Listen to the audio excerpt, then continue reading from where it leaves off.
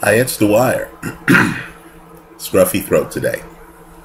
GamblersAdvisory.com, dwyervip.com. On Roku, we're in the sports section. Look us up, Dwyer Boxing and Sports News. On iTunes, one word, Dwyer Boxing News. Remember, the opinion you should follow should be your own. Just consider this video to be a second opinion from a complete stranger online. Let's talk about a fight that took place this weekend that has a lot of people here buzzing online. It looks like a major arrival in the light heavyweight division. Artur Beterbiev beat Tavoris Cloud, and he did so in emphatic fashion. Cloud looked like he was the smaller man. Cloud looked like he couldn't take Beterbiev's punch, right? Cloud at one point gets knocked down and he's belly first on the canvas. Right now, understand we're in a cycle in boxing where flat-footed slugger types, think Joe Louis, think Gennady Golovkin, think Artur Beterbiev, right? These guys have captured the fans' imagination. And people are wondering who could beat them. This seems to be the next step in the evolution of boxing. Heavy-handed guys who are able to muscle you into a corner or up on the ropes. And then they're able to just turn on the offense. They're big punchers. People can't fully tie them up, right? The punches land. The opponents get knocked out. There's no reason to ask questions about whether or not the winner could fight into the later rounds or has the stamina to do so, because the fight never gets into the later rounds, right? Guys get stopped, and they get stopped early under a barrage of power punches. Right? Doesn't even look like the winner is setting up the onslaught. He's not trying to set up a right hand. It's a two-handed attack. Right? The winner has the ability to knock you out with either hand. Let me just say this. I'm a skeptic.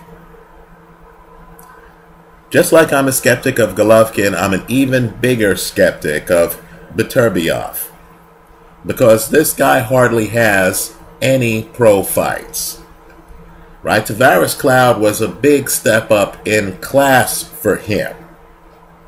We're seeing a fight style that works against non-elite opposition and against faded opposition. Tavoris Cloud's career was in jeopardy before this fight. Tavoris Cloud looked bad against Adonis Stevenson and against Bernard Hopkins, right? My point to you is there's a whole range, an entire spectrum of styles that we have not seen Beterbiev in the ring against, right? Let me also point out too that Beterbiev is huge for a light heavyweight. Now that's a blessing in the early rounds when he's swinging that weight around, when he's able to lean on you and throw punches out of a clinch. But every coin has two sides. That extra weight becomes a burden against an opponent who can move, who can take this fight into the later rounds, right? Then that extra weight becomes a handicap. Now, let me just say this. Beterbiev has big punching power, but what I want people to do is I want people to focus on the big hitters they have seen in boxing history. I'm going to name a few of them, and I just want you to understand that the sport isn't called punching. The sport isn't called fighting. The sport is called boxing, and it's called boxing for a reason. Because having a big punch isn't enough. Even the big hitters have parts of their game that are outside the big punch. You have to set up punches. Don't buy into the optical illusion of a guy who's Superman, who's physically stronger than everyone else and can just walk through everyone. That's a myth that keeps resurfacing every few years. Right? It's only a myth. Think about it. Right? Take a look at Sonny Liston. Destroys Floyd Patterson early twice. Take a look at Big George Foreman. Right? I'm telling you, I was alive at the time. People feared for Ali's safety when that fight was announced. Right? Foreman had destroyed Joe Frazier. But understand, as big as those guys hit, an argument can be made that their best punches were their jabs. Both guys had stiff jabs. If you research their past, you would find out that when Foreman was an amateur before the '68 Olympics, he trained with Sonny Liston. And Sonny Liston taught him how to improve his jab. Let's talk about more recent fighters. Lennox Lewis, murderous puncher. Just look at the Razor Ruddock fight. Just look at the Michael Grant fight. Understand, Ruddock and Grant were viewed as bad men before they ran into Lennox Lewis. And what you're going to find out is Lennox Lewis, as heavy a puncher as he was, and understand, when Lewis ruled the roost, he was physically bigger than opponents.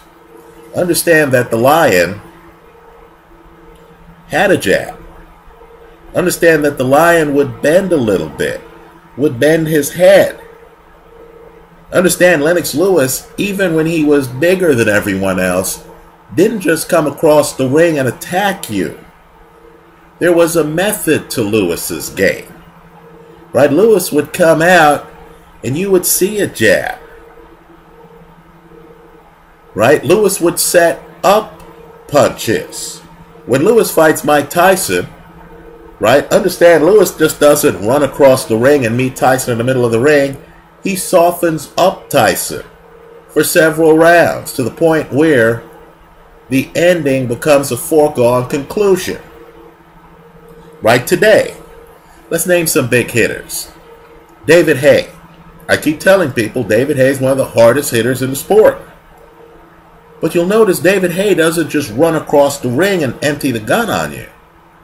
Nor does David Haye try to walk you down. In fact, for much of Haye fights, even fights where Haye blows out the opponent, Audley Harrison fight, David Haye is far away from an opponent.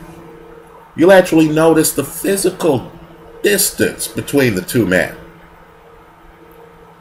Right? David Haye's looking for openings. He's patient. Then you'll notice too, David Haye doesn't have to be up close to hurt you. Yes, David Haye can throw hellacious hooks. But you'll notice David Haye can also reach you with long, straight punches from way outside. So understand, David Haye is in range even when he's too far away for you to hit him. Because he knows how to drop step, he knows how to drop that front foot and then deliver power shots from way outside.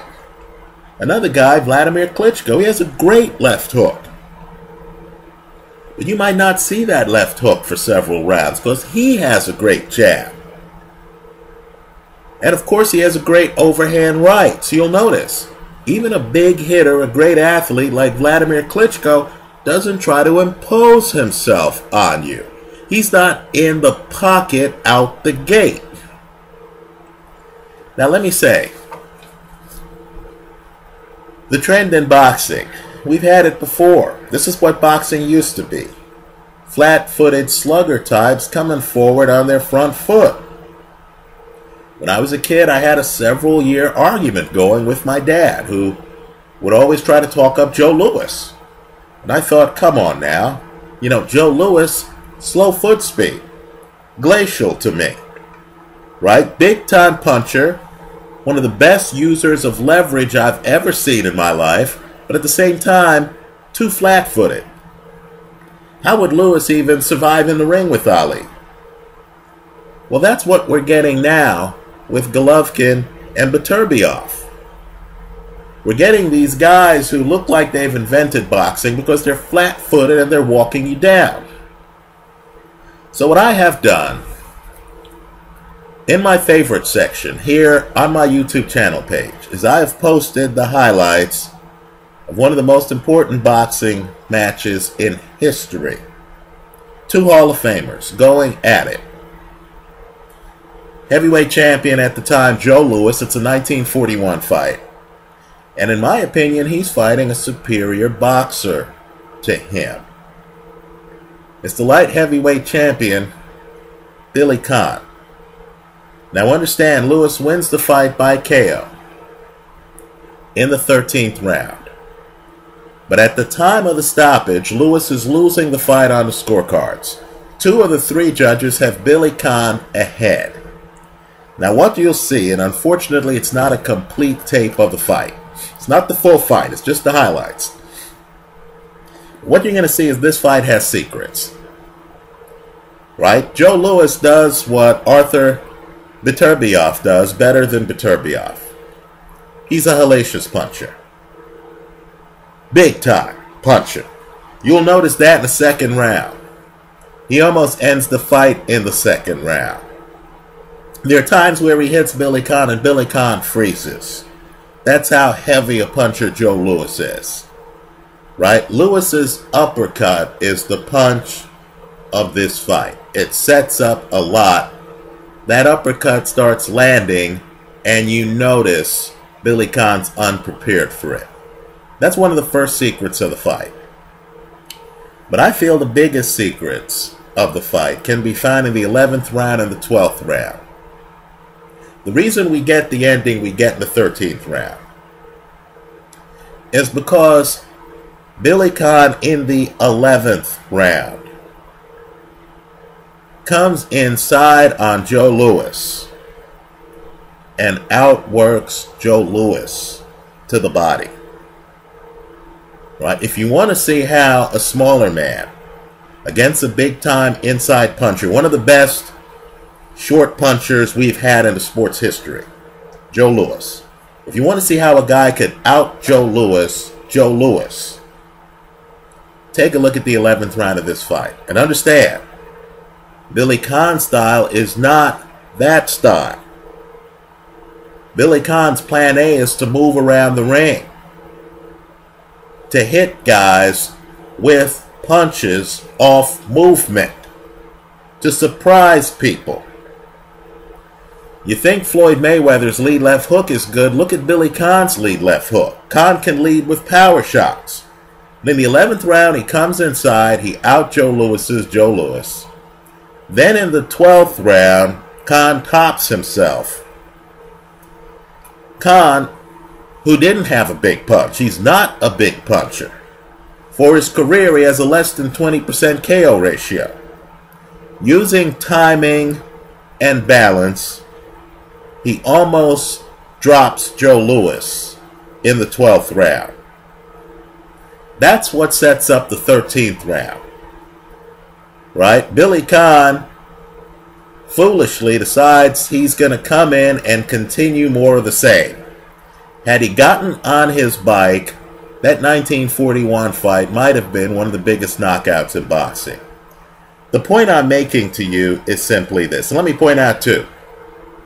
If you look at the 10th round, you're going to see Billy Conn looking like Andre Ward. Right? The fight's close, then Conn starts to pull away. My point to you is Billy Conn would beat Artur Beterbiev. We've already been here and done that. We've seen what happens when flat-footed guys stay in the pocket and are accustomed to just overwhelming you. Let's talk about what Cloud should have done to give himself a better chance in this fight. First, you're going to see that Cloud comes out and tries to jab. But Cloud's not a jabber. His jab's not landing. His jab doesn't have any sting on it. Then you're going to see that Cloud, unlike Billy Conn, Cloud is too square in front of Beterbiev. Right? He's not working a side angle. Right? Like Billy Conn does. He doesn't cut the angles in half by having a shoulder between it. Rather, Cloud is too square. So it's a shootout with a guy who wants to shoot back. Let's talk about the clinching. When you're fighting a guy like this, you need to tie him up in the middle of the ring. Now, we call it clinching, where you clinch the guy, tie up both of his hands. But you don't even have to do that. If you know a guy is good at throwing punches from certain angles, you can come in and just have your hands up in such a way where the guy can't throw those punches. I want people to look at how Billy Conn ties up Joe Louis. Here, Cloud can't tie up Beterbiev in the middle of the ring. Then when he tries to tie him up in the side of the ring, Beterbiev has a hand free. That's what leads to the first knockdown. He starts battering Cloud during a clinch. In other words, Cloud didn't tie him up properly. He just didn't. Let me also say this too. Beterbiev is stiff. He doesn't even bend as much as Joe Louis. He's upright. Right? Boxing's a three-dimensional game. Get low. Let me say, even Billy Conn doesn't get low enough for my taste. Cloud, the shorter man, should have bent at the waist, should have gotten low. Understand, Beterbiev is a mid-range hooker. He's a local puncher. He can't deliver punches from halfway across the ring like David Haye. His power are in hooks. Really, strip away the tape of this fight. He's a mid-range hooker, folks. Right? So what you want to do here is you want to avoid fighting him at mid-range. You also want to block his punches and reduce the space. Force him to get low. You know he's head hunting. Cloud doesn't do that. Now let me say this. I know right now Beterbiev looks unstoppable. If Jean Pascal signs to fight Beterbiev, I'm rolling with Jean Pascal in that fight. Right? Number one, I believe Pascal could take that fight to the later rounds. Then we would find out that Pascal is a light heavyweight. I don't care where Beterbiev fought in the amateurs. I don't care that he fought Kovalev in the amateurs. Beterbiev strikes me as a cruiserweight who has to drain himself to make the light heavy. That might not show itself in the early rounds. That'll show itself in the later rounds. Let me also point out too that as hard as Beterbiev hits, people need to understand that Jean Pascal, and I keep saying this and everyone says, Dwyer, you're crazy. Jean Pascal is one of the hardest punchers in the sport. Look at the Blanco fight. Right? Pascal has devastating power. What Pascal needs to do too is to just manage distance. Don't be mid-range. Certainly don't stay mid-range on a mid-range hooker. He needs to walk around the ring. He needs to move around the ring just like Billy Conn is moving against Joe Louis. Let me just say, Beterbiev looks dangerous. I would take Andre Ward over him. Even though I'm an Adonis Stevenson skeptic. Adonis Stevenson would have a shot on him because Stevenson moves around the ring. Of course, we found out from the Andres Fonfara fight that Stevenson himself might have stamina problems. Right? But please, I know I got a lot of texts, and I know a lot of people are saying, look at Beterbiev, he's the future of boxing. I believe Beterbiev stays in the pocket too much, is too stiff, is too much of a mid-range hooker, and is too flat-footed to be the future of boxing. In a clash between styles, where there isn't the kind of weight gap that we saw in the Billy Conn-Joe Louis fight, I believe Billy Conn's style beats this style. I believe Ali's style beats this style. I believe a fighter who can maintain distance, who can clinch in the middle of the ring, who has the foot speed advantage, who can stay away from an opponent's mid-range, and who can lead with power shots like Conn leads with his left hook, with, believe it or not, power right hands on Joe Louis. Right? I believe that kind of more fluid fighter can take a Beterbiev out of his comfort zone. Understand, Beterbiev's not working with the kind of jab that Sonny Liston had against Ali. Right? He doesn't have a George Foreman jab. So I believe an Ali type would have even an easier time of it than Ali had against Liston, who had a straight jab. Right here, Beterbiev, in my opinion, is getting by on size, power, and a heavy front foot. This is the sweet science. This is boxing. Right? That puzzle has been and can be solved. Let me hear from you. Leave your comments for me here online. Visit us at gamblersadvisory.com. Let me just say this too. Let's just blow through the weight classes. If Beterbiev were to fight a David Haye, let's say they were the same size. And understand, the secret to David Haye is don't look at his heavyweight career. He was the undisputed cruiserweight champion. People need to remember that. Right? Just understand that there would be times in that fight where David Haye would be the only person within range to throw the kind of punches he can throw. Right? Because a straight overhand right that you can deliver from long range, right, is something I haven't seen Beterbiev do. Right? Beterbiev is the guy who has to get up on you to hurt you.